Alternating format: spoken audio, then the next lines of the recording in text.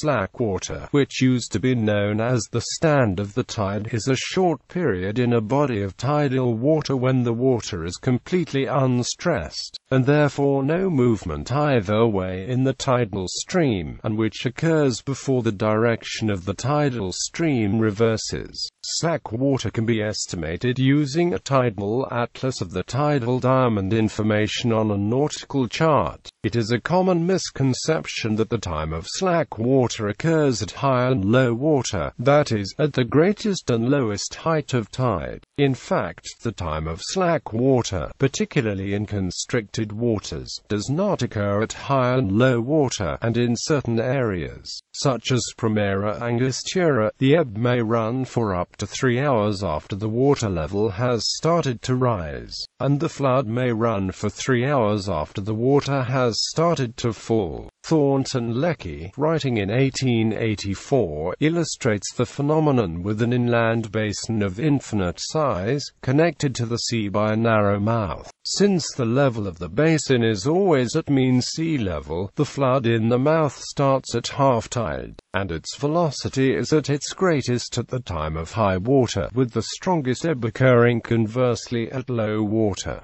Implications for seafarers. For scuba divers, the absence of a flow means that less effort is required to swim, and there is less likelihood of drifting away from a vessel ashore. Slack water following high tide can improve underwater visibility, as the previously incoming tide brings clear water with it. Following low tide, visibility can be reduced as the ebb draws silt, mud, and other particulates with it. In areas with potentially dangerous tides and currents, it is standard practice for divers to plan a dive at slack times. For any vessel, a favorable flow will improve the vessel's speed over the bottom for a given speed in the water. Difficult channels are also more safely navigated during slack water, as any flow may set a vessel out of a channel and into danger. Combined tidal stream and current. In many locations, in addition to the tidal streams, there is also a current causing the tidal stream in the one direction to be stronger than, and last for longer than, the stream in the opposite direction 6 hours later. Variations in the strength of that current will also vary the time when the stream reverses, thus altering the time and duration of slack water. Variations in wind stress also reflect directly on the height of the tide, and the inverse relationship between the height of the tide and atmospheric pressure is well understood, while the duration of slack water at a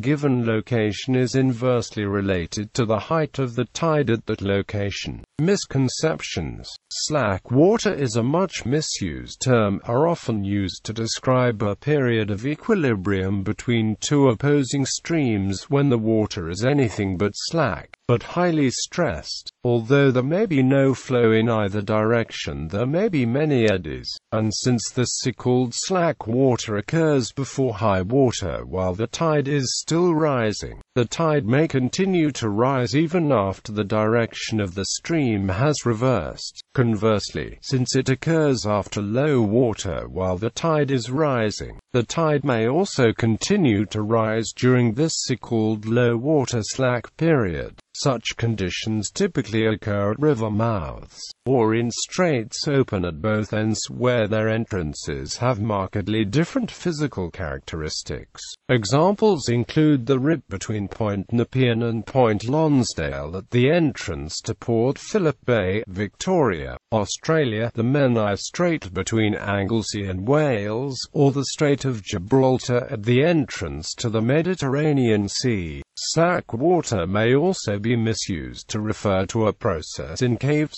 This occurs when a stream cave or fluviacast is completely filled with water during flooding. Dodge tides. Some localities have unusual tidal characteristics, such as Gulf St. Vincent, South Australia, where the amplitudes of the main semi-diurnal tide constituents are almost identical. At neap tides, the semi-diurnal tide is virtually absent. resulting in the phenomenon known as a Dodge tide, a day-long period of slack water, occurring twice a month. This effect is accentuated near the equinoxes when the diurnal component also vanishes, resulting in a period of 2 to 3 days of slack water.